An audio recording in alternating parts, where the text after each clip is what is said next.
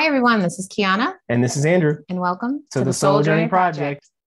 So we're excited for another interview that we're going to be doing. As you know, we are featuring people that are sharing their stories, who are achieving their dreams, the mindset they've had to have to do that, and insights that you can gain from them to achieve your own dreams. Yes, and we are excited today to be talking with Lebrent and Cassandra Speed with Engage Event Centers. Mm-hmm. Now, full disclosure, Cassandra and I are co-workers, similar to Hong and I. We work for the same company. But in conversations with Cassandra, she told me about this venture her and her husband were doing, and I thought it was really cool and really unique. And we thought it would be awesome to feature them for the Soul Journey Project. So we are very excited to bring this conversation to you today. Lebrent is an entrepreneur, coach. He is an executive director with BNI, a regional director of BNI, which is the largest networking organization in the country. So he's for the Upper Midwest region. He is their regional director, as well as being a business owner and an entrepreneur and a coach. So that's pretty awesome. Cassandra, as I said, she works for the company that I work for, which we won't say what company that is. You know what I'm saying? You know how that is, but she is very successful in her own right. So sit back, relax, and enjoy our conversation today with Engage Event Centers. All right. Well, we have a treat for everyone today. We are talking with Cassandra and Lebrent from Engage Event Center. We've been really looking forward to hosting this conversation for a while, so we're so happy that we can have them here on the channel. Welcome to the both of you. How are you doing today? We're good. Thank you. Thank you for having us on Soul Journey Project. I'm so excited to have a conversation with you all and share. Yeah, I'm really looking forward to it. You know, after meeting you guys in person and my wife telling me and then watching some of the stuff, when she said that you guys wanted to interview us, I was like, wow, really? So I'm looking forward to talking to you guys, and you guys are super impressive people. I was impressed when I first met you, and you guys are very humble with it, which you guys are like super smart and all that. So I was like, yeah, I want to be on there. So yes. Well, thank you. No, we're humbled by that. Yeah.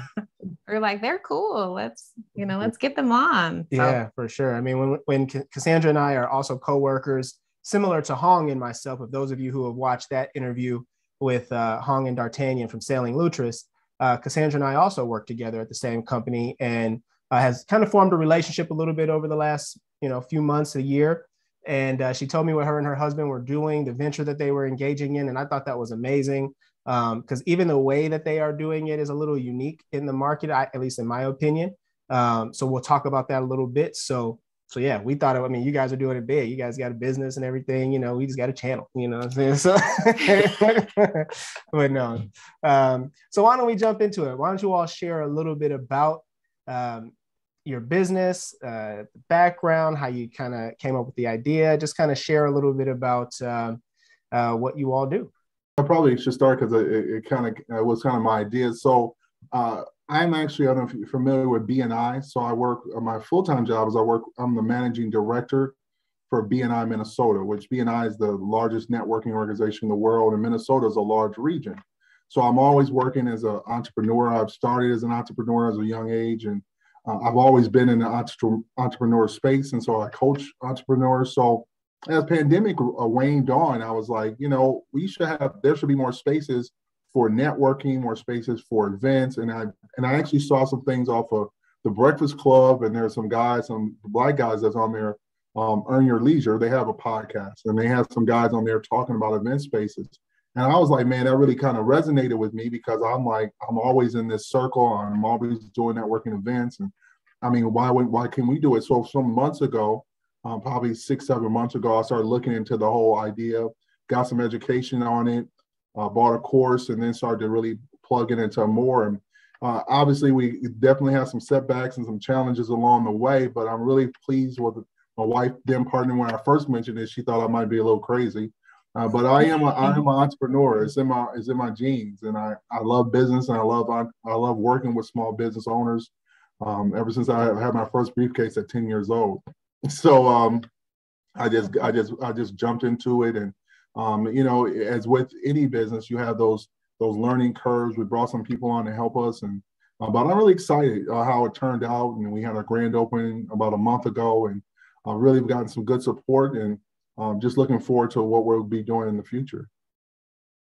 That's awesome. So just so everyone is clear, when Lebrent was a young guy for Halloween, he was always a businessman. Well, I didn't dress up. My mom didn't let me dress up very often. So I'm a businessman this year, Mama. Yeah. Got a briefcase. I was hooked. I was like, I want to walk around with a briefcase. So that's how it got me. Yeah. Nice.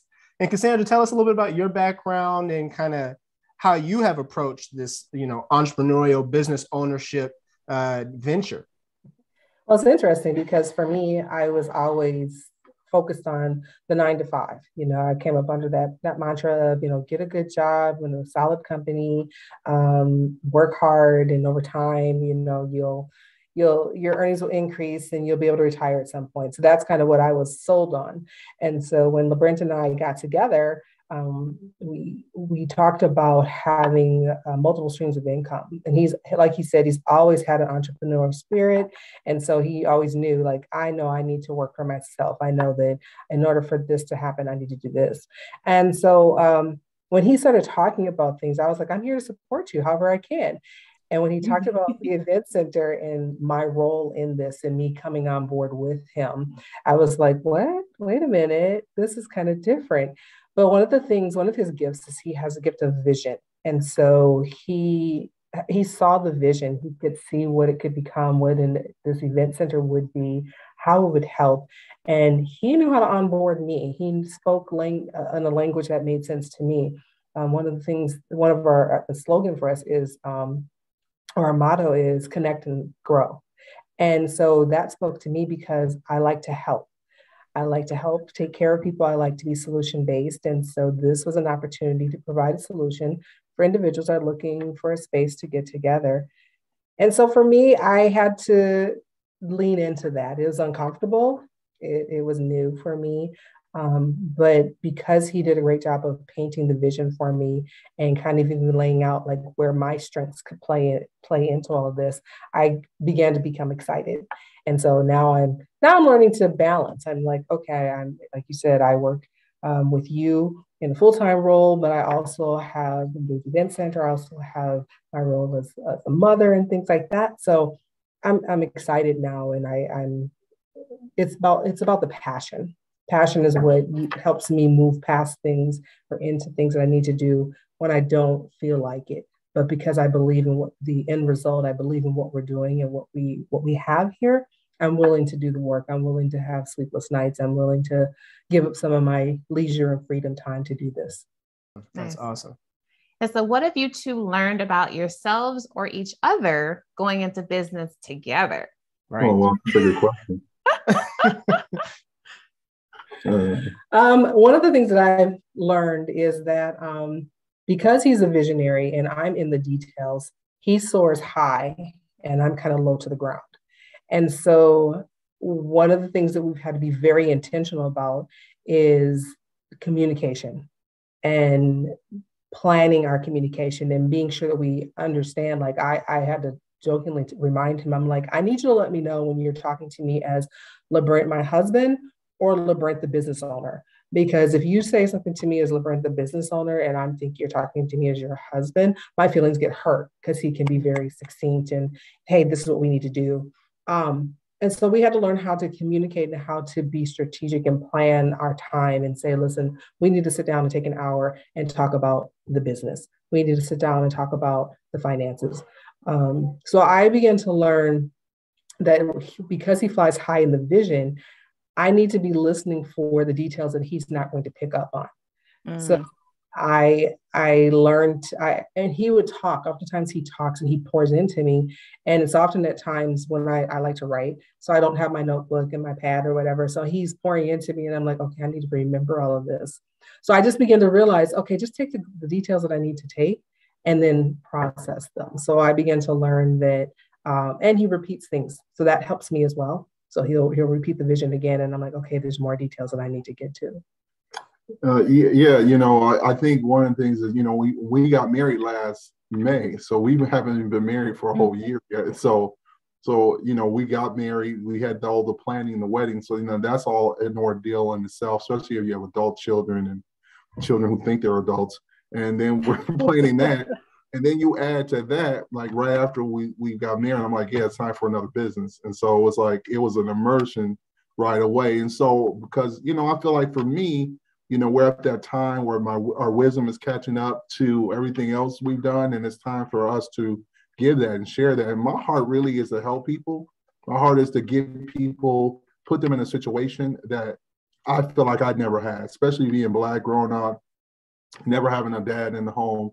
My mom got married when I was 15, but we weren't very close. And so I always, that's really part of all of the businesses I have. I have a nonprofit. I'm the president and founder of a nonprofit. I have several other businesses as well. So, I'm constantly juggling things. And so for me, I was like, it's about maximizing our time. And so, yes, one of the things, as we're maximizing our time, I'm not going to mess up my marriage. And so, sometimes I have to like, okay, this is your wife. So if it was like somebody else, I'm like, it might be, and again, I'm not going to be over the top, even with I have people that work for me at my job. They would never say that I'm rude or mean. Maybe they would, but I hope to think that. But I'm very synced on integrity. Like if you say you're going to do something and we say we're going to do something, keeping your word. And that, I think people become so flexible with their word. Like, well, if I feel like it, no, like, because it's a reflection of you. And I believe that's something I strongly believe in, doing what I say I'm going to do when I say I'm going to do it, and holding other people accountable to that too. So it is, Jim Quick in his book, Limitless, talks about the different types of geniuses. And one genius is a still genius. They're detail people. My wife is a still genius. I'm a blaze genius. I can paint a picture. That's my gift, to paint pictures and to grow things. So, we just gotta learn how to, because sometimes they clash. Like even doing this interview is like, what are you wearing? I'm like, what am I wearing? I don't know, clothes. So, but yep. Are we gonna coordinate? Are we gonna, like, so that stuff is like, and sometimes I gotta be like, I'm doing like 19 things. I don't want to think about that. So it's like, sometimes I just have to take a breath and it's like, but then she'll know how to regulate. Cause just like yesterday, she's talking about this. I'm like, I'm not into this. She said, do you not want to talk about this? And I'm like, nope. And then, so we are able to, we pivot. So giving each other time out has been really helpful during this process. So. Nice. I love it. I'm sure Kiana can relate to the communication things and the, a lot of it. And we've been married for almost 9 years. So it is a constant thing to grow and develop in, the communication. Yeah, but knowing yourselves and knowing your partner, that's a huge piece, just from what you all said. Because in similar ways, he's a visionary. And then I'm like, wait, I got to write, like, so I definitely understand that perspective. And, are you talking to me as the business person or as your spouse? I think that's a huge point. There's a lot of wisdom in that, because we can receive it differently depending on the context. But based on some recent conversations, as you can see by his more face. than recent, I mean, years of conversations. I mean, I work in the department that I work in at the company that Cassandra and I work at. I'm in a department of all women. Like, so it's me and like 20 other ladies. And I've had to learn, and I keep being put in environments to learn this lesson on how to communicate across gender lines, and because men and women do process information differently in general. And we lead from different places, you know what I'm saying? And so I could be saying something, being a little bit more direct and curt with it, and she will take it and it'll hurt her feelings, like you said, Cassandra. And I'm like, well, I didn't mean it like that. That wasn't the intent. I'm just saying we need to, get it going or whatever, and not realizing that I need to soften the language or soften the tone, or remember that she's my wife and I want to sleep peacefully, tonight. I want to sleep peacefully. Right. In the bed. Right. Right. My center is nice, but I want to sleep here. So listen, look, I don't have no problem falling asleep. We had nights, it's cold, but listen, I'm sleeping. Might be a little chilly on the other side, but And because of that, I began to learn more about myself as well, right? Because there are some things I realized that I'm sensitive, right? And we've known each other since we were 8, 9 years old. And there was even a moment in our middle school years where I had a reaction because I was oversensitive. I knew that was going to come up. And so because of me being oversensitive, he ended up getting suspended from school. But because I'm learning that I have to regulate that as well. So even as I tell him, like, you need to tell me if you're talking to me as my husband or, as a co-business owner, I also have to learn that I have to control me. I can only control my responses to him. So I have to trust and believe that what he's bringing to me is with good intention. And I also have to seek clarity. So if he's painting this vision and he's got expectations and it's not clear for me, I have a responsibility to get clarity on that and not just think, well, you gave me the vision, so I just ran with what you told me. It's your fault. I have to take some responsibility too. So it's a humbling place to be too. Again, I went from thinking I'm gonna just be 9 to 5. I'm never going to be a business owner. That's just not me. I want to go home at the end of my day and veg out. But now when I close my computer and switch into Engage Event Center, I've got more work to do. But knowing the purpose behind it fuels me. So it re-energizes me as I'm like, I'm tired. I don't want to think about my day job. I want to go into Engage Event Center. I get re-energized. So there's plenty of room for growth. That's the other thing I've learned about myself, about both of us, that we're growing, that we're growing as individuals, we're growing as a unit as well. And even at the beginning of our relationship, I made it very clear. I was like, listen, we're going to have fights. We're going to have, as my parents used to call them, discussionments, a cross between a discussion and an argument. We're going to have discussionments, but I'm not going anywhere. You're not going anywhere. We're going to get through this. So those are the things that help us grow more as individuals and as a couple. Nice. Yeah, I think you bring up the whole suspension thing on that. I was in the 7th grade, so I mean, like, of course. It's been a while, right? It's like, gotta let that go. Time to let that go. I'm a work in progress. I'm a work in progress. 40 years ago. So everyone knows. But I think you bring up some great points, some extra things to think about if you go into business with a spouse or a partner, a romantic partner. It's different than when you go into business with just a straight up business partner or a friend or, something like that, where you just have investors investing in your project who you never meet. Those you have to do different things to manage those relationships, right? There's different expectations placed upon you. When you go into business with your spouse, you have to remember, I go home at night with that person. You know what I mean? And the relationship goes on beyond what happens with this business. Whether it's successful or not, the two of us are still, ideally still going to be together and still moving forward and still have a relationship to build and a household to manage and build together. So I think you bring up excellent points on how you have to be more mindful when you go into business with your spouse or romantic partner versus someone else. Mm-hmm. Absolutely. Mm-hmm. Yeah. And you mentioned kind of there were some obstacles and challenges that came up as you were starting this venture. Can you share a little more about that? And what did you all have to overcome to get this going? Well, yeah, there were several. I mean, ultimately, I had to spearhead it, and then I wanted to make sure that I was like in a position to give it to her. So mostly I spearheaded the startup, financing and all that stuff. And then I didn't want to put too much on her plate. So one of the things I think is important when you're dealing with your spouse is knowing what's too much. Now, they have to regulate that and say no or whatever, but I think it's important for me to kind of know her well enough to say, okay, I don't want to put too much. So I had to spearhead the whole process, right? I had to learn all the legalities and all the things. So I tried in another city. And that was a blessing, actually, because I went to even taking it to the city council and got denied.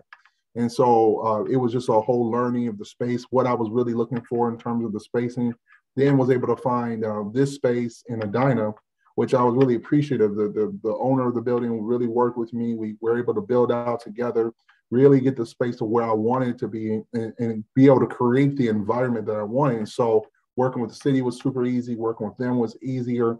But then, it's all the logistics as you do a build out and you're dealing with contracting, you're dealing with furniture and all that other stuff, color designs and, so obviously signage and logos and there's all those details. But I think it's important to understand I'm pretty regimented in terms of my time. And so how I spend my time, how I spend, I always tell, I tell people all the time, people don't have a time management problem. They have a mind management problem. So the issue really is not your time, it's your mind. It's where you focus, where focus goes, energy flows. And so I'm really big on focusing on the right thing. So I wanted to make sure by the time I handed it to her, it was more manageable. And then she kind of helped me with some of the, buying the furniture or getting some, helping me through the logo. I kind of had the general theme and the logo, all that stuff. I just wanted to onboard her so we were a part of it together. So it wasn't like, hey, here's everything. I wanted to make sure that she was a part of it. And once we got past those initial things, it started to flow a little smoother. So there was, with any business, you got to understand that with anything you do, there's going to be challenges. You got to understand that you have to make the determination that with any challenge, I'm going to just press through it. Yep, challenges are just like in marriage or relationship challenges. Yep, we're gonna work through that. So I think that's the same thing that came with this business. Yeah. Ditto. I think one of the biggest obstacles for me was like he called it mind management, right? Setting my mind to embracing this. I think initially I kind of thought it was this very simple thing, like, oh yeah, I can help people book, days and times to use the center. But it was so much more than that. And it was coming alongside him as he was doing the learning as well. That's one thing I do wish I had done. I wish I had, when he was participating in, he was doing some studies and going through some podcasts and different things to learn the nuts and bolts of this, right? I wish I would have done that simultaneously so that I could kind of glean those details that I needed. Because as he was onboarding me, I had all these questions, which he had access to, but now because his mind doesn't work that way, he's like, well, I don't know. And I'm like, I know it somewhere. Well, it was in what he was doing. So that was one of the bigger challenges for me. And I think really setting realistic expectations of what this really entails, that it wasn't just like you flip on a switch and open the door and people start coming in and you're booking. There's a whole lot of groundwork that has to happen as well. So taking his word at what he was saying, like, yeah, we've got to do this, that, and the other. And I'm like, okay. And he's like, no, we need to do this, that, and the other. And so I'm like, okay, I have to do my part. So those are some of the challenges that I experienced. And as you see, I calculated, but I didn't calculate perfectly. So I should onboard. So in my process, that's what you're learning, right? I learned in later, it's like, okay, I should have onboarded her earlier. Because, but that's the mistakes, and she had grace. And I think that's a big thing too, having grace for one another. I think if people don't have grace for each other, you can really mess up your life and deal with that anxiety and bitterness. So I think as we're learning together, having grace for one another and saying, hey, I messed up. She messed up. I'm like, it's all good. We'll recover. We're not heart surgeons here, right? This business, no one's life is being lost here. So I think you always have to take those things into consideration. That's awesome. I want to pivot just slightly, or maybe go a little bit broader. Lebrent, you talked a lot about being an entrepreneur. And in our culture here in the United States, entrepreneurship is like a big deal, right? Like I remember when I was in the 4th grade, sometimes our teacher would invite in different guest speakers. And one time she invited in an entrepreneur. And he was kind of talking about the business that he was starting and this product that he wanted to bring to the marketplace. And he was like, it's a skateboard that you're going to be able to do 360s. And at the time, we didn't know what he was talking about. Really, he didn't have a picture, but we have them today. They're called hoverboards. Mm-hmm. Now, I don't know if he's the guy who actually brought that to market or if he just had a similar idea. But either way it goes, that product is a real thing now. Right? Like it's out there. Correct. So as an entrepreneur in this culture, talk a little bit about the pros and cons of entrepreneurship. Like, is it something that everybody really should aspire to, like it's sold? Or do you think you have to have a special personality or a special skill set? Just talk from your experience, talk a little bit about that. Well, one of my businesses, I actually do coaching. I'm doing a seminar here at the center on in May 14th, and I'm actually talking about the essentials of understanding how to be in a business. And the reason why I believe I'm uniquely qualified to do this because I failed a lot. When I say a lot, a whole lot. I've failed. I had failed marriages. And listen, my failed businesses actually had a direct correlation to failed marriages because when you financially messed up, it can mess up your whole relationship. 50% of all divorces are due to money. And so if you don't know what you're doing in business, it can be catastrophic, right? And so I've always loved business, always loved being an entrepreneur since I was like 16, 17. Yet I failed a whole lot. And I learned through getting good mentors, getting coaching, paying for coaching, and reading. I read now over 100 books a year. And so one of the things is filling in the gaps of what you don't know. And I will say, I believe there's different schools of thought. There are some people that believe there's an entrepreneurial gene. And so I've read some people that do believe that. I just think there's enough research to know about life that people can learn what they need to learn. Now, it's not like basketball that I have to be 6'6" or 6'1". I have to jump a certain amount of height. It takes a certain type of mindset and a heart set in order to do business. So I do believe everyone can learn it. But one of the things that people are not willing to do is they're not willing to do the research that goes along with it. So it's not just about no matter if you're good at cooking chicken. So just because you're good at frying chicken doesn't mean you can have a restaurant. So there's so much back end, and you need to, if you don't know it, you need to ask someone that does know or do a lot of research. And I think a lot of times I was just doing business based on skill, and I was selling because I thought, man, I'm a good speaker. I can sell. Selling is not about speaking. It's about listening. It's about finding the need in the marketplace and filling a gap. Mm-hmm. And so ultimately, those are the things I would often say is people need to do their research. They need to give mentorship and put themselves in good environments. One of the most invaluable things I've learned to do was put myself in the environment with people who are entrepreneurs, who are thinking a certain way. Because a lot of people's thinking is so corrosive, you just don't know it. You're around certain family members and they're talking, why are you doing that? And that stuff gets inside you, whether you acknowledge it or not, it gets inside of you. So when you go to do it, you end up failing. So I believe you have to take steps, to start cleansing your environment, put yourselves in the right environment, and then doing the right research in order to really be an entrepreneur, because it's hard. Listen, let's be clear. Starting businesses, owning businesses is not easy, and it's not for the faint of heart. So you shouldn't bite it just because you see somebody on Instagram taking trips and posting cars and all these clothes. Don't believe the hype. Like, that's one part that some people get into, but don't believe all that Instagram, Facebook success stuff. Like, a lot of them, it's just that they renting all that stuff to prove it to you. There's a lot of work that goes behind that. So be willing to put in the work if you want to really grow a business. Excellent. And Cassandra, I want your perspective as kind of a new up and coming entrepreneur, right? You're kind of like new to the business owning space. What has been your experience as you've kind of acclimated and onboarded, to use you all's term, to being a business owner? What's the key differences you're noticing between like that employee mindset, the 9 to 5, to being business owner and, being accountable for that? I actually found there's a lot more similarities than differences. I think intentionality is the biggest piece of it, right? So no matter what I'm doing, it's being integrous and operating at a level of excellence wherever I am, whatever I'm doing. And knowing that it's okay if I don't know. I always equated being a business owner means that you know a lot more.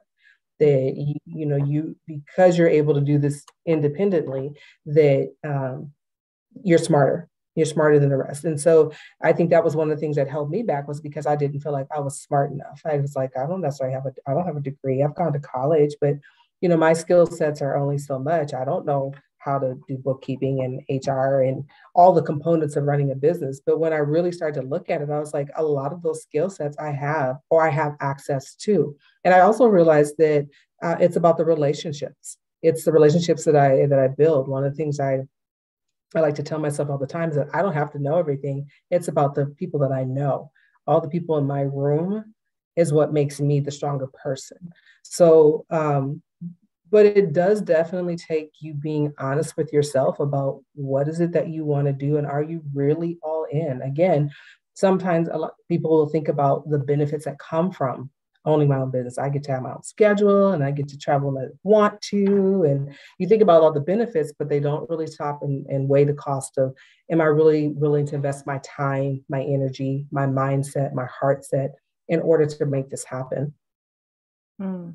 You know, I want to piggyback on something my wife just said. I think it's so key. You hear a lot of people will say stuff like, this ain't my long-term job. I'm just here. I'm just kind of working my way through. And they don't understand that's destroying your future. Like everybody that's successful has an integrity, says, like, I still have a job. I run a region, so my bosses don't work here, and no one that's over me works here. But I work it like it's my business. And what I learned is when you're in a position of employment, you should treat it like you own the company. Would an owner do that? Because if you start thinking differently, when you own a place, that's how people are going to treat your business. If you work for a place and you're giving them halfway service and you're like, oh, well, it's not my company. If you have any of that mindset, you're not fit for entrepreneurship, because when someone does it to you, you want to cry bloody murder. But that's what you sow. I believe in reaping and sowing. You can't sow that to someone else's company and think you're going to get something different. So I believe her quality of work that she does, my quality of work, I'm very intentional with my work. That represents me, you know, and I don't care what you're doing. I think one of the most important traits for people is a sense of urgency. Everyone, if you want to be successful in anything, you have to have a sense of urgency. That's what distinguishes people who fail and people succeed. People who succeed have a sense of urgency. Times I've failed, I didn't have urgency. Oh, well, then maybe tomorrow. Oh, well, no, today, tonight, let's do it. Let's get it done. That pushing through, and whether it be on my job or whether it be in my businesses, I have a sense of urgency and integrity that whatever I do has my name on it. I don't care if I'm volunteering. I don't care if we're picking up church for a volunteer group. Picking up trash on the street. You know what? I'm going to pick up that trash like I'm the best trash picker-upper in the whole city. And I think that's really the key. Mm-hmm. That's awesome. And we talked about that a little bit too in one of our interviews with Sylvia Andrews, and just the importance of how you do one thing is how you do everything. Yes. Is really the essence of that, because we do get in this mindset of, when I really do my passion, then I'm going to put myself into it. And it's like, no, right now you're practicing. Yeah. You know, right now that's what's sowing those seeds and helping you to be the person you need to be in order to achieve your dreams and the things that you want to do. So I love that. Hey, if you're picking up trash, if you're volunteering, if you're walking the dog, if you're whatever, right? Everything needs to be putting that energy and your best self forward, because it does matter. Yes, absolutely. Yeah. Yeah, that's critical. And I like the law of reciprocity that you called out, right? The sowing and reaping, or seed time and harvest. We've talked about that plenty of times as well in previous videos on our channel. What you put in is what you get out, right? And it starts oftentimes with supporting someone else's vision, supporting someone else's dream. And it's nothing wrong with that. You know what I'm saying? There's nothing wrong with supporting someone else's dream until you're in a position where you can pursue yours, right? With your full self. And like you said, there's opportunities to learn when you are in a 9-to-5 job, right? In that company, it's a fully baked company in most cases. So it has marketing, it has finance, it has accounting, it has HR, it has, you know what I'm saying? All these different departments that you can learn about, that you can learn from, that you can glean these things from, that you can then apply to your business, right? Like you get exposure to IT, you get exposure, you know what I'm saying, to shipping and receiving if you're in that kind of a business or whatever it is, right? You have that opportunity when you work for someone else, right? Like even McDonald's is vastly successful because they have a business system that they've put in place that automates their success. You only see yourself as working the fries, right? But you don't see the bigger picture, which you could. It's there for you to see, you know, but where's your focus? I love what you said about focus. What is your focus? Are you focused only on, well, this is just my part-time thing and I'm just here, or are you looking at, well, let me learn, let me see what I can glean from this operation. You see what I'm saying? How is McDonald's able to serve hundreds of millions of people daily all over the world and get a consistent product right? Whether you're in Tokyo or you're in New York City, McDonald's is McDonald's. Now they have different regional, you know what I'm saying, specialties, but you're going to get a very similar feel in all of that. You can learn so much from working in that kind of environment. Doesn't mean that's your forever spot, right? You know, but you have to change your perspective on why you're there. Absolutely. And I had a little Kanye reference pop in my head when he was talking about the fries. This week it's mopping floors. Next week it's the fries.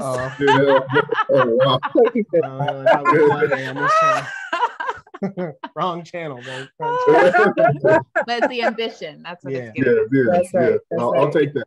Yeah, right. Taking it a little bit deeper, and either one of you can talk about this. We talked about what are you learning about yourselves in terms of starting business, you know, as a couple. But what have you seen about yourself over time, right? Reflecting on who are you now that you weren't 10 years ago, right? Like, who did you have to become in order to take this step? You know, it's interesting. When he and I started dating, one of the things we talked about was leadership, me being in leadership. And I told him how I had once been in a leadership role for many years, and I had stepped out of it. I was like, I don't want to be a leader. That's not me. And he's like, what? What do you mean? He's like, you're a leader. He's like, you're bossy. I'm like, I am not bossy. I do not like that word. He's like, you don't like that word because you have negative connotations about it. You have to learn about who you really are. Not what people say you are, not the labels that other people are wearing. And you're like, I don't like that. I don't want to be that. But you have to discover your own strengths. And so I began to learn that I am a leader. And my leadership looks and sounds different than the person to the left or the right of me, right? I'm not the person at the front of the room with a microphone talking, but my leadership skills come through in the things that I do on a day-to-day basis. And so just that aha moment for me, I feel like I'm an adult now. I feel like I've actually grown up now.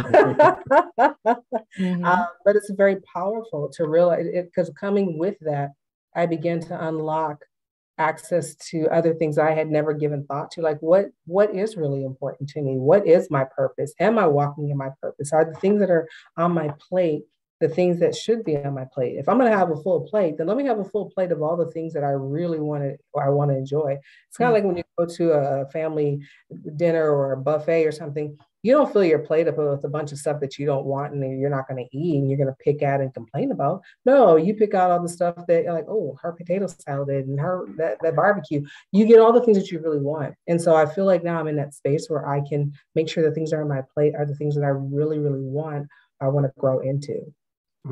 That's great. That's deep. You know, my wife is dope. I appreciate her. One of the things I do really, because 4 years ago, my life was quite different. I was sitting on a couch in the midst of my third divorce, and yes, I said that correctly. In the midst of my third divorce, it was so bad. My friends thought, maybe, man, you should not do marriage anymore. I was about 70 pounds heavier than I am right now, and broke. And it really at a point just felt like there was nothing left for me. Like I rolled the dice and my life was just a crap. I just crapped out, and I just had to really come to myself to say I still have an opportunity. My mom raised me in the church. I'm also a minister. My mom raised me, and it was something she used to always say to me as a little kid. My mom died about 15 years ago, and she used to say to me, "Your gift and calling will make room for you."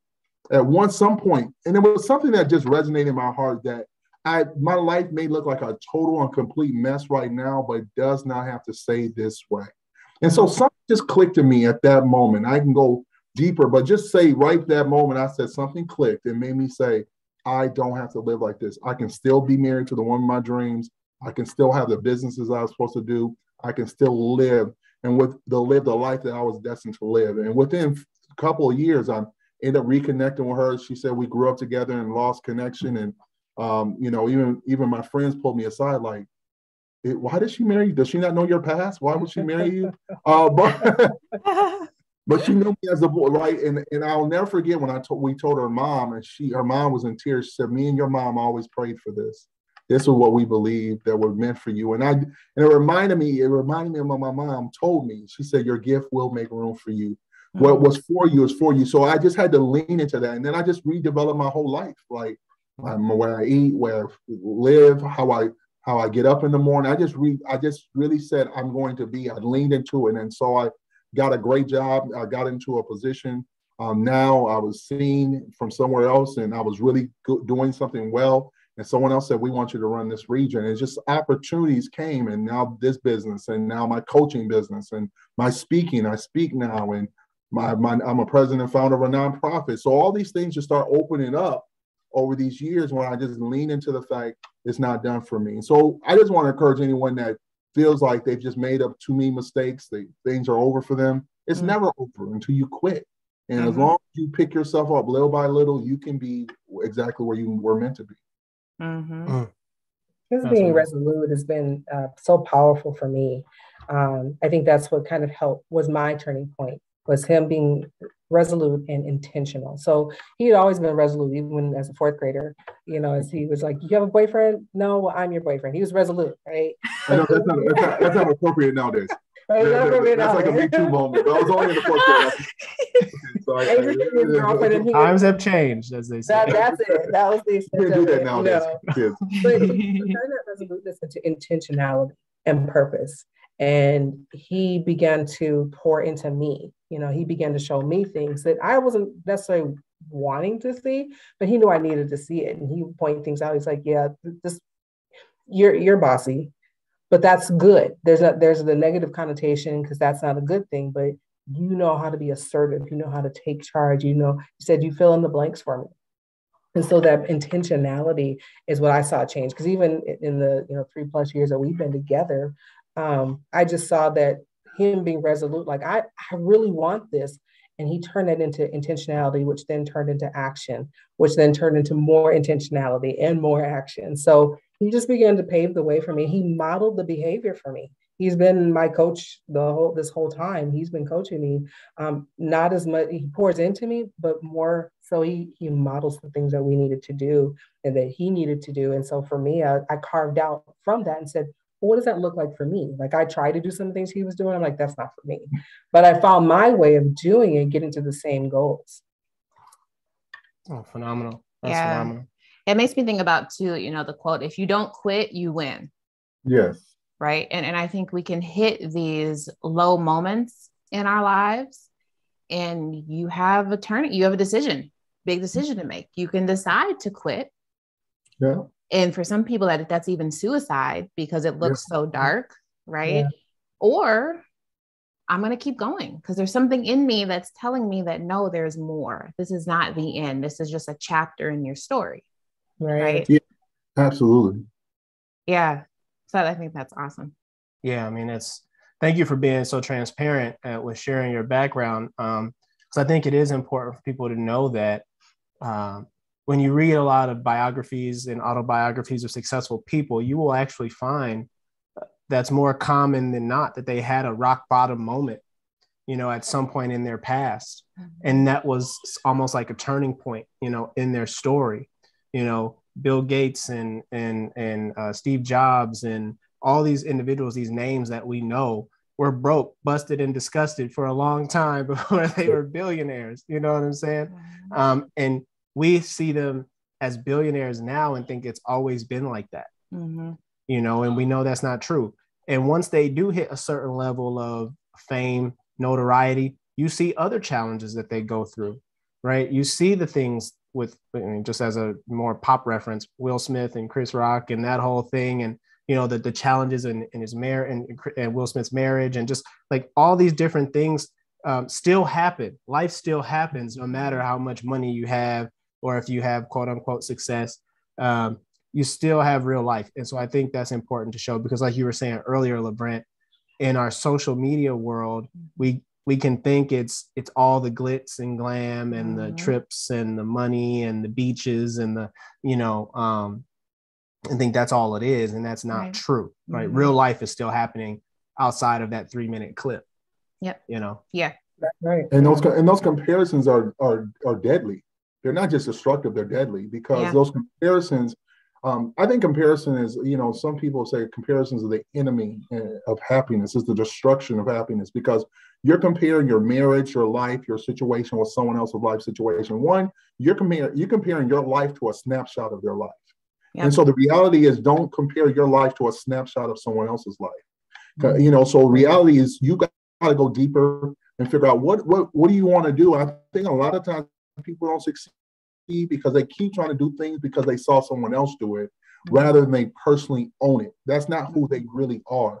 Simon Sinek in his book says, start with why. And that really is something that drives me. I start with why I do what I do. But I think there's something deeper than your why. It's your who. Who you are is even greater than why you want to do something, because if those two things are in conflict with one another, you will never succeed. You got to go deep into who you really are. And is the who you are conducive to the why you want to do something. And I think once you get those two things in alignment, that's when things can really take you to the next level. You're absolutely right. I have on my whiteboard in the back, the number one, I have like these 10 rules to live my life by. And number one is know thyself. Yeah. Know thyself. And it's age-old wisdom, right? Every spiritual background, every spiritual culture in history has had a similar saying or idea, is you have to know who you are in this world before you go forward to do anything. And to your point, I think people are chasing a false identity. Yeah. They're chasing someone else's identity, someone else's dreams, someone else's ideas, and not being true to self, not being true to their own passions and gifts and talents. I'm familiar with that same phrase that your mom shared with you, the scripture, that your talent, right, and your gift will make room for you.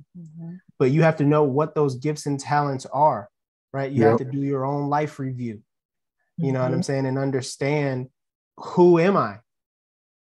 And people are not willing to do that work first. They want the things, they want the success, they want the money, they want the house, they want those things, versus the value of gaining the knowledge of who I am. Absolutely.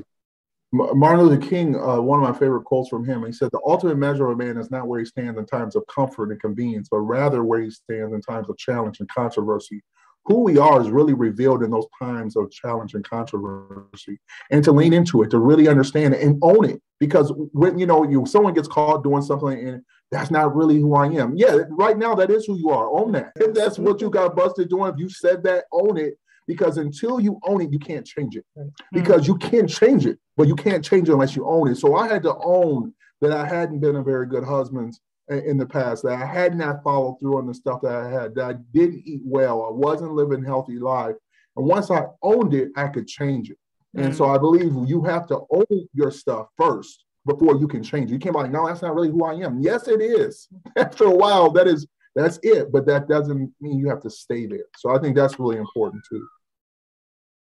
We were talking with one of our adult children about just navigating life. They're into adulting, they're trying to find their path. And one of the things we asked was, what do you really enjoy doing? What brings you joy, right? And so they started thinking about like careers and jobs. I'm like, no, what kind of things do you enjoy doing? Because when you begin to tap into like what brings me joy, you begin to find your passion, your purpose.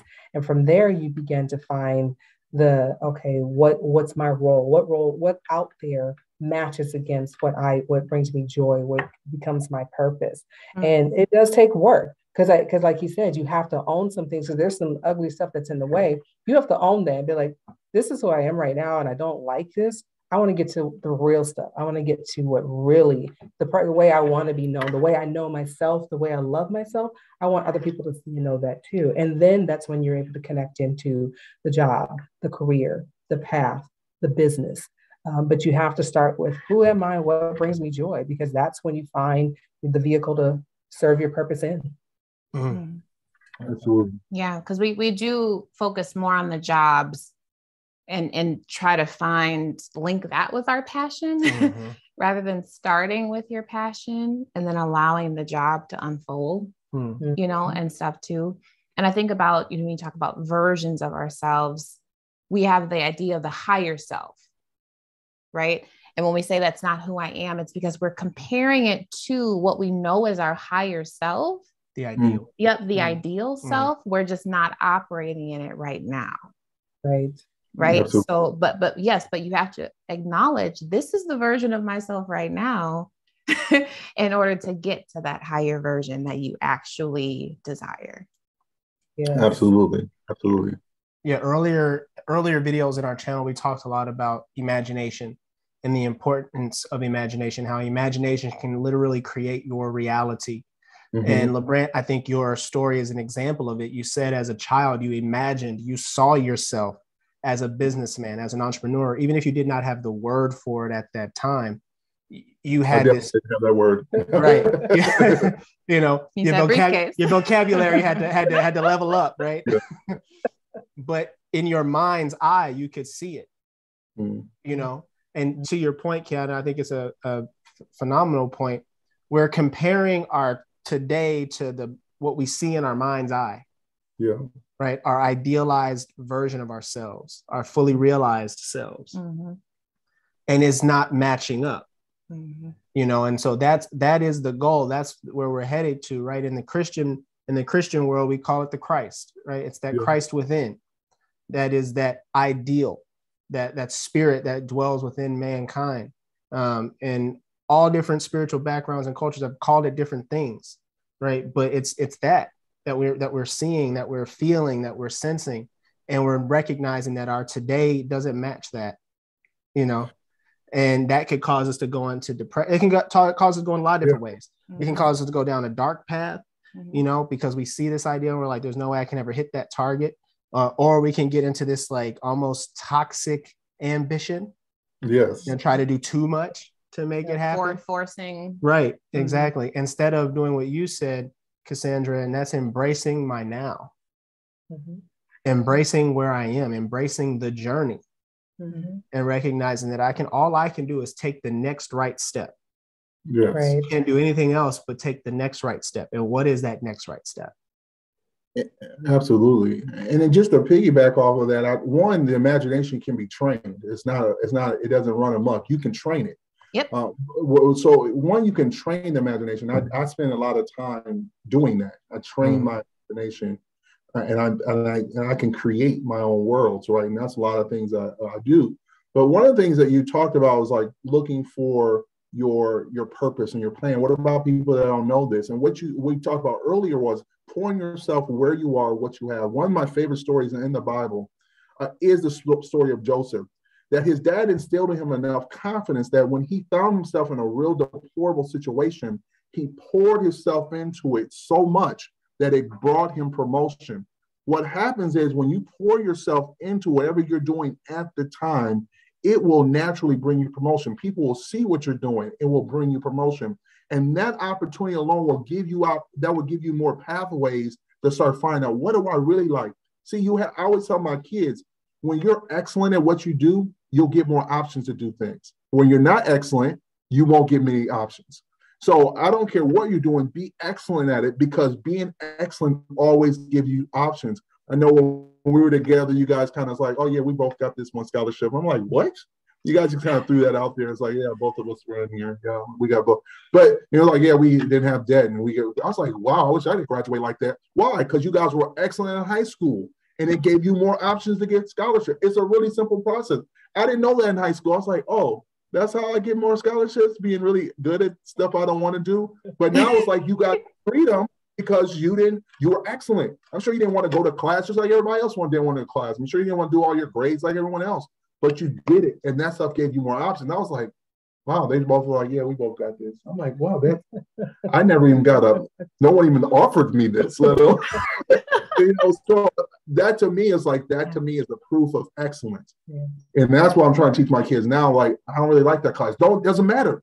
Do the class hard so that you can have options to do the classes you really want to do. So to me, that's why if you're looking for purpose, just be really good at what you are doing now. Where you are. That's right. That's right. Well, I'll brag on my wife a little bit because so we were at the scholarship, what he's referencing, we were at a scholarship, not reception, but a gala. It was a gala for our local scholarship program here in our area. And I was a recipient of the scholarship, and Kiana was offered the scholarship. but she was so excellent that she got to turn it down for an even better scholarship where, you know, Bill Gates put her through school. So, and paid for her college. I had to, you know, put together quite a few different people, but that's okay. But she was so excellent. Bill said, look, I'm just going to pay for yours all the way through. So I would say, yes, she's a great example of that. You both are. Hers, but you know what it just showed? She took it to another level. And I'm sure when you were in high school, when everybody else was going, I'm sure you wanted to go places and do stuff too. You know, it took me till I was 50 to realize that just because people got good grades didn't make them smarter than me. They just worked harder. I just always thought, oh, this comes natural to them. I was like, and talking to them like, no, it doesn't. I just work more. And it's like, oh, that's interesting. I thought it was a natural thing. And when you start to get older, you realize, oh, people that have businesses and they have this stuff, oh, it doesn't come easy to them. It's hard, you know, getting financing. Was it easy for me to get financing? No. My wife knows I was working, doing paperwork, going to banks, like jumping through all these hoops to get the money I need to do. But you know what? I knew it wasn't easy. And so I just knew I had to work harder. And so I think once you understand the process, you don't get discouraged. You're like, oh, everyone does this. When you think it's like, oh, this is harder for me because, you know, oftentimes when I've seen speakers speak, I was like, well, of course it happened for them. They're white. Of course it happened for them. She's a white woman or they're Asian. I always make these excuses, not realizing, wait a minute. Yeah, with all that, you know, I read a book of Booker T. Washington, Up from Slavery, if you guys have read that. And he talked about what he did in order to get to the Hampton Institute, which was crazy. Like he was living homeless, like in the street, just because he was so determined to get to that institute. And this dude was coming literally out of slavery. And so his choices were really, and I'll never forget how he got in Hampton Institute. He couldn't afford to pay for it, so he had to be the janitor. And he said his entrance exam was cleaning a room. And he said, I wanted to clean that room so well that she would not find a speck of dust on that floor. That's how much I wanted to get into this. And that just rung in my head. He had no money, but he said, I had a broom. And so he cleaned that room. When she saw that room and she came in there and she said, oh, you're in. Like he cleaned the room so well that it got him. And now we know him because he wrote books and made crazy, huge speeches, but it started because he cleaned a room so well, the woman had to let him in. His intentionality. Yeah. Mm-hmm. That's powerful. That is really powerful. And you're right. I mean, you're so right. Everybody has to jump through those hoops. It's just who's willing to endure, you know, those things. And like you said, it's easy to make excuses for why other people succeed where I seem to fail. Mm-hmm. But the reality is, I still need to take these specific steps. I still need to jump through those hoops. I still need to shake those hands. I still need to talk to those people if I'm going to get to where I want to be. And, you know, D'Artagnan had mentioned this in our interview with Sailing Lutris. He put it in the context. We're paying the price. Mm-hmm. You have to pay the price to live your dream. It's free. It's free to dream. It is free, you know, but it costs something to manifest it. Yes. You see what I'm saying? And I think that's where people fall off, you know, is they're not willing to pay the price for their dream, because when things get hard, when things get difficult, they quit, they give up, they throw in the towel. And it's like, listen, everybody who gains any kind of success, whatever the success is, getting a degree, getting a PhD, starting a business, whatever, raising successful children, you know, it's hard work. Mm-hmm. Yes. You see what I'm saying? You want a beautiful yard. It's hard work. Yes. To keep them weeds out of your yard, man. It's not naturally the weeds will take over. Yes. Mm-hmm. That's physically out there and in here. Mm-hmm. If you just let it go and just do whatever it does, weeds crop up everywhere. It takes over. Mm-hmm. It's hard work, intentional work to build something beautiful. Yes. To live your dream. Absolutely. And that's the truth of it. And I learned that the first place, if people are wondering where to start, I'll always say the first start is your mind. You have to reprogram yourself. If you try to achieve something you couldn't achieve and you keep failing, it's because you don't really believe that's who you are. You know, when it comes to losing weight, people often think like, you know, some people are just born genetically faster metabolism. No, those people just work harder, they eat better, and it starts understanding that I've got to work hard to lose this weight. I have to reprogram my mind. I'm not a fat person losing weight. I'm a healthy person getting in alignment. Once you reprogram yourself, then you will be more aligned to lose weight versus saying, well, my family's fat and I'm fat. No, you have to reprogram mind. And listen, that programming of your mind takes work and effort and energy every single day. Mm-hmm. I'm diligent about what I read, about where I go. My wife knows if she asks me to go somewhere, I'll ask her who's there. There's some people, I don't want to be in their environment more than 15 minutes. I'm spending too much time reprogramming my mind. I can't be in another environment that's going to suck me away with that. So you have to start building up bridges around yourself to say, I'm going to spend time, like doing this is intentional. These are the kind of people I want to spend time with. They're smart. I want to be smart like them, right? But you know what? That's what brings you closer. So I'm like, yes, I'll do the thing on Sunday. I don't usually do anything on Sundays. But the fact is, it was you guys. So I'm like, I'll do it on Sundays. Why? Because I want to be in their environment. That to me is intentional. So people have to just be intentional about what you watch, that social media, your phone, texting, what you do in the morning. You have to really spend the time programming your mind, because sometimes it doesn't happen. You don't have that switch where it's like, okay, all of a sudden they just did X. That's not real life for everyone. So if you don't get the click from inside, you have to create the click.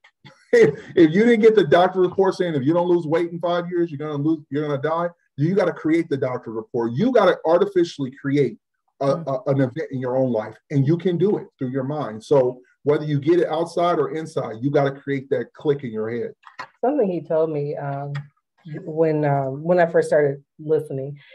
Listening is important, right? That's so important. It's not just listening to the resources around you. More importantly, is listening to the self-talk. What's going on in your head?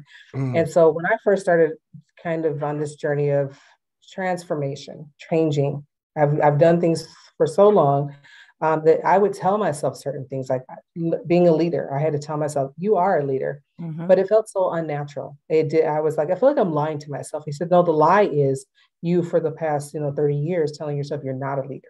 That was the lie. You're now telling yourself the truth, and you have to condition yourself to hearing and receiving the truth. So it all goes back to listening and listening to yourself and changing that dialogue, in particular that self-talk that's happening in your head. What are the things that you don't even realize that you're saying? Because for a long time I was like, I'm not saying those things to myself. And then I started to pay attention. I'm like, yeah, like something will come my way. I'm like, oh, I can't do that. I'm not a leader. And I'm like, wait a minute. What do you mean you're not a leader? You can do that. You can do it just as well as the next person. Why not? Why not you? So it's really about listening and being intentional about saying, when that happens, I'm going to stop. I'm going to redirect that, even when it feels unnatural. Those are the most important times to do that, is when it doesn't feel natural. That's when you got to push through. So now it becomes I'm more relaxed when I think about leadership. I don't get anxious. I don't think negative thoughts. I think more like, could that be me? Is that my role? Is that something I could do? Versus 5-10 years ago, I'm like, absolutely not. I don't want to be a leader. I don't want to do this. Yeah. And I love that, because it's also too that just because someone has been doing it longer than you doesn't mean they do it better. Yes. And I think we get stuck in that as well, that, wow, they've been in business this long, or I'm just now getting into this. What does that look like? And we just kind of put ourselves down. It's like, no, you still have awesome skills that you can bring to the table that can be just as great, if not better. Yeah. Right. Absolutely. Yeah. Well, in the interest of time, we promised you guys just about an hour, and we're about hitting our time limit. What are some last minute thoughts you want to share with the viewers, things that they should keep in mind, maybe your last tidbits of advice before we close out for today? I think for me, I encourage people, there's never a particular point in your life that you have to have it figured out. And there's no particular point when you should wait to start. Start now. It doesn't matter if you're 23, 43, 73. Start now. Just start. I think that's always the hardest part. It doesn't matter what you're doing, whether it's exercise or it's a new job or it's opening a business. Just start. And recognize that you've got a network. I always raise our children under the notion of it takes a whole village to raise a child. But I've applied it to my own life as well, that it takes a whole village for me to become the best me possible. So thinking about who's in my village and who should be in my village, what voices, what things am I missing in my village that I need to have? So I encourage people to just start moving forward and ask for what you need. Like identify what you need and ask for it, because it's there. We have access to everything we need. We just have to tap into it. Mm-hmm. And with that, I would say that as you start to just tap into what you need, I would also say the most important, most critical thing a person can have is belief.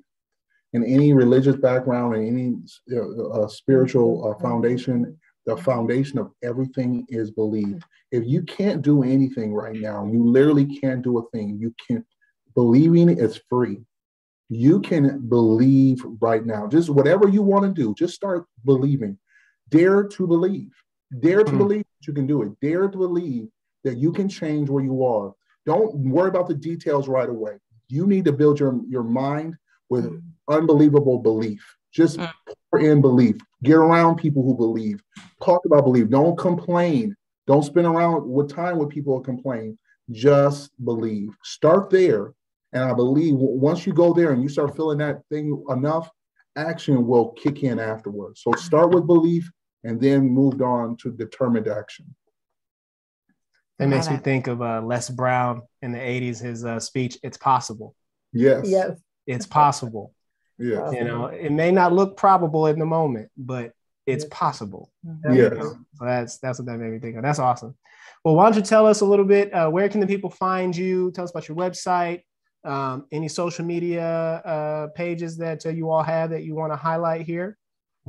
So Engage Event Center, you can go to www.engageeventcenters with an S at the end.com.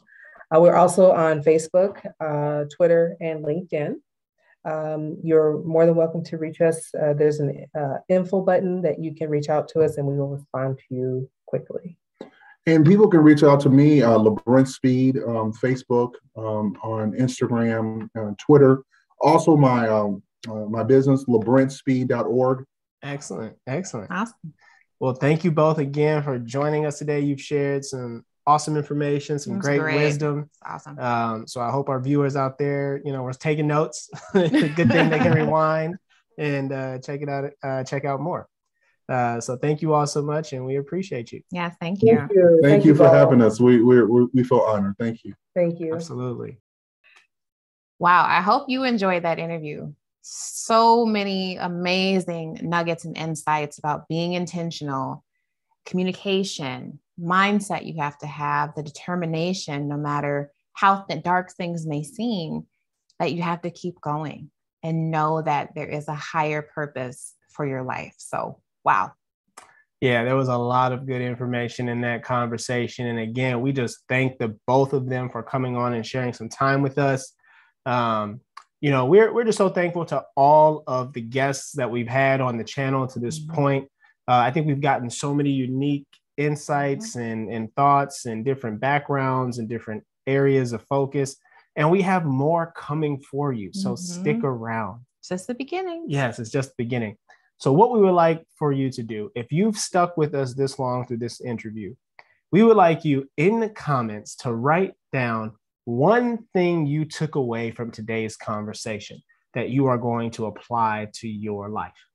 Let us know what that is. We'd be so thrilled to hear from you. Absolutely. We also would like to encourage you, if you haven't done so already, to subscribe to the channel.